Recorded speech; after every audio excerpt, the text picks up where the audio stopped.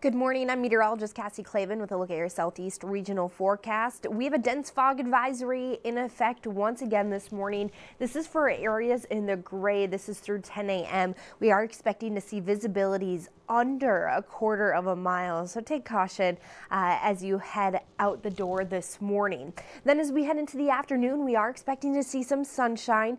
Temperatures going to be in the 50s into the 60s and then 80s for Florida. 81 degrees, that's a high temp today in Tampa, with some rain showers in the west near Memphis. 62 degrees, that's the high, with some rain showers for the day today.